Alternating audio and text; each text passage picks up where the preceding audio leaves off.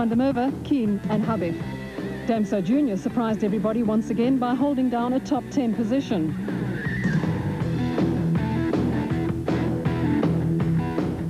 There were 10 stages to be run on Saturday, 8 around the Caledon area before the rally heads back for the finish at the Belleville Sports Stadium.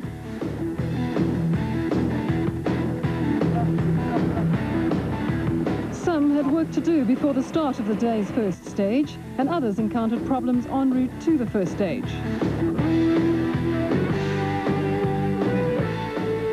Tim, not a good start to the day.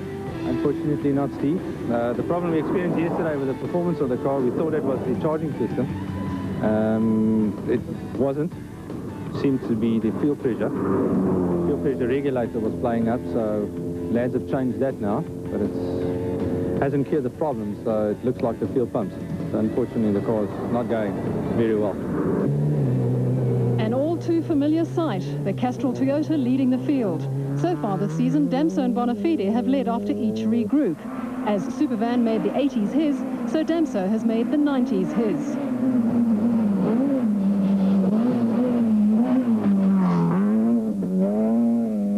The early morning stages were pretty rough. Lawrence demonstrates the importance of a sump guard.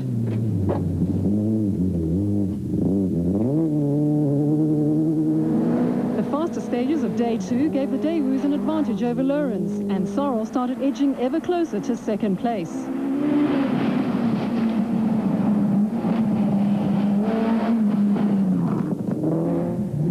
Keen also found the stages more to his liking and was giving the team leader a run for his money.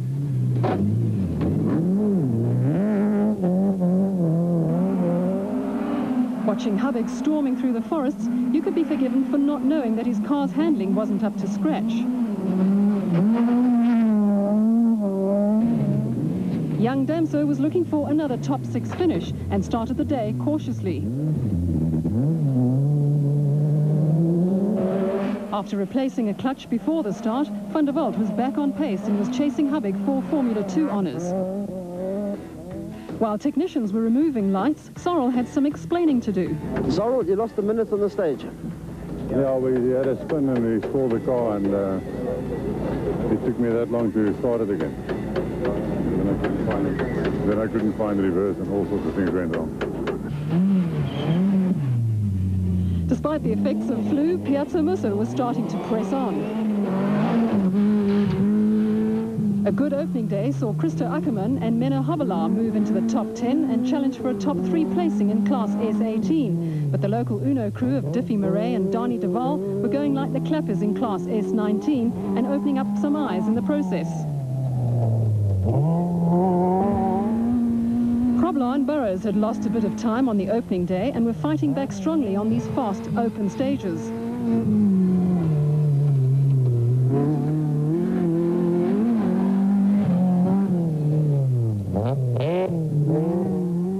Goosen and de Jong were also revelling on these stages. Who said local knowledge doesn't count for much? Robbie, welcome to South Africa, and explain why you're here. Well, I got an invitation from Enzo to come out and see this rally. It was going to be the first one with our new Formula 2 cars this year with the brand new cars, and I thought it would be a good opportunity to come and see what South African rallying's been like. It's about 4 years since I've been here on a rally, and it's certainly shaping up quite nicely. Stage 10 proved to be eventful and featured the infamous and spectacular water splash. The graceful art of four-wheel drifting, courtesy of Toyota, Surge and Vito. Our in-car camera shows just how hard Damso is trying.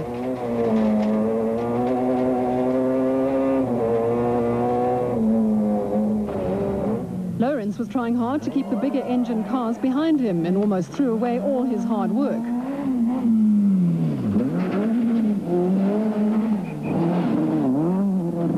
This stage was fast. Maximum RPM and into 4th gear.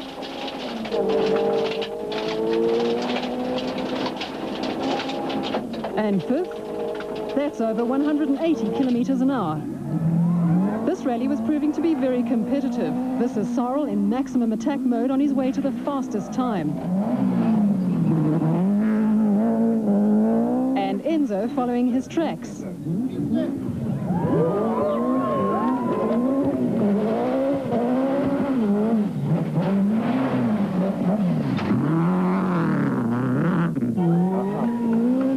Golf suffered the effects of a bow wave.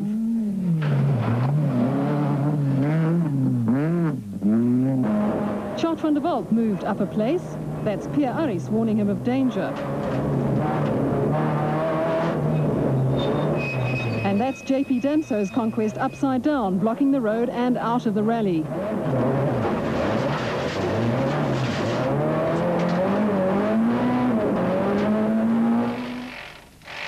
The hardships of full-bore rallying were starting to take its toll on machinery. Enzo, that was a difficult stage for you.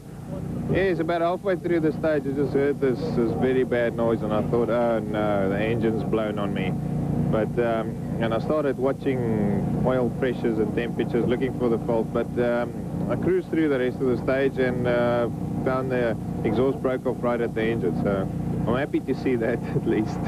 Not the engine, we can continue. Stage 12 was another fast affair, and Piazza Musso was third fastest and starting to move up the order. Ackerman and Havelaar,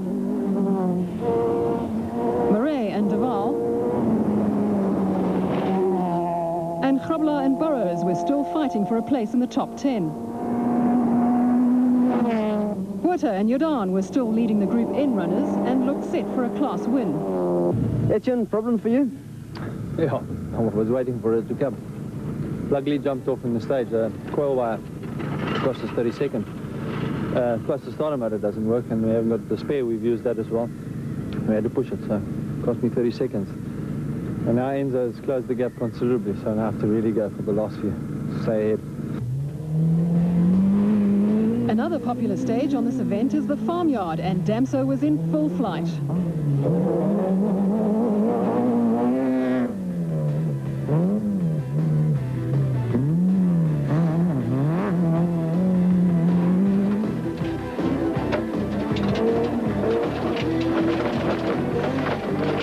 Having dropped a place to Sarel, Lawrence and Paisley were working hard trying to keep ahead of a charging Enzo Kuhn and Jannie Habig.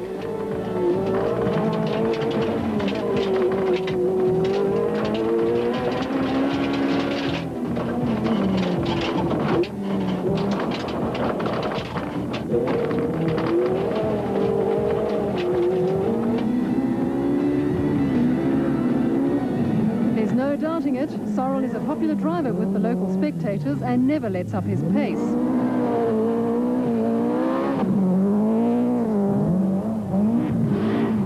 Keane and Hodgson were going 10-10s in pursuit of the Lawrence Paisley Conquest and a possible podium finish.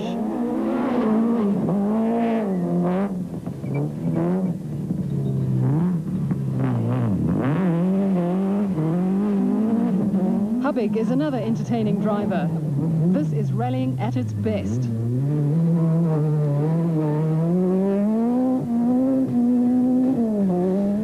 There was a brief respite at the lunch halt, and the Daewoo chef, Nick Bates, was very popular.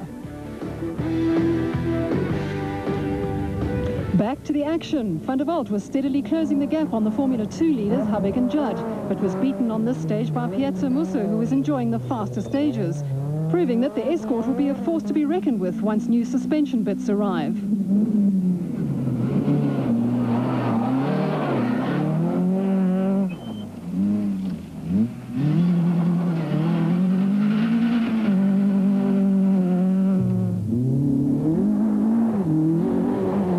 The battle between Ackerman and Grobler in Class S18 was being hotly contested.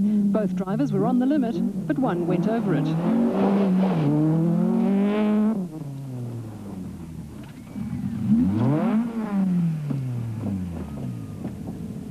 Help was soon on hand, but they dropped to fourth in class as fellow golf crew Willem Lowe and Johan Barnard took third.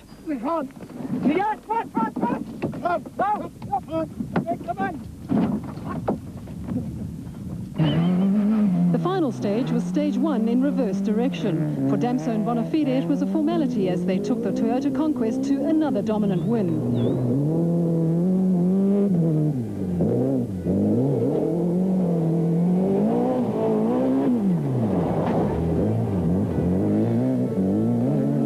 Was a mere 5 seconds ahead of Keane at the start of the stage, but it was Van der Merwe and Boshoff who emerged fastest. Now all eyes eyes were on Keane. Could he snatch third? It was not Keane's day. A broken side shaft 700 metres into the stage cost him a shot at third. Still, it had been a superb battle.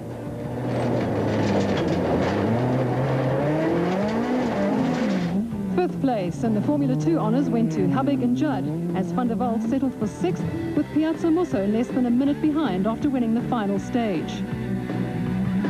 Murray and Duval wrapped up Class S19, while Botha and Jordan bagged 10th and the Group N win. Ackerman and Havelaar still managed 11th overall after their roll, while Ben and Isabel van der Westhuizen in their Group N Daewoo made sure the manufacturer had a 100% finish record.